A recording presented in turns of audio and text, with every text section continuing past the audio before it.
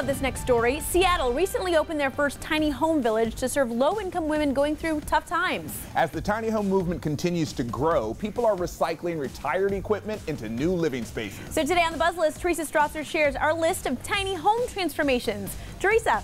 Thanks, guys. That old saying, what's old is new again, could not be more true about the following 3 homes on our list. Coming in at number 1, a city bus turned into a family's home.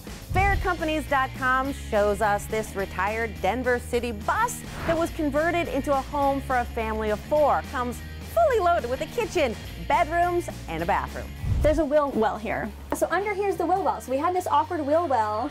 We didn't know what to do with it, so we built out the shower so it feels more spacious as far as us showering. And the best part about this one, it still drives. At number 2, a shipping container converted into a tiny home dorm room. This one was made by Modern Blocks out of Tulsa, Oklahoma. Basically has everything a student would need.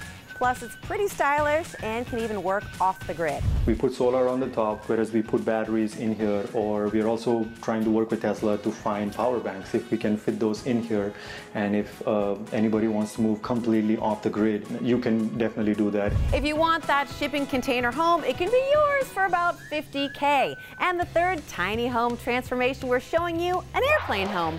Filmmaker Dylan Magister went to Portland, Oregon to visit Bruce Campbell, who lives in a converted Boeing 727. He built a makeshift shower using the plane's water system, restored the lavatories to working order, and for his kitchen, he decided a serving cart would make a nice pantry.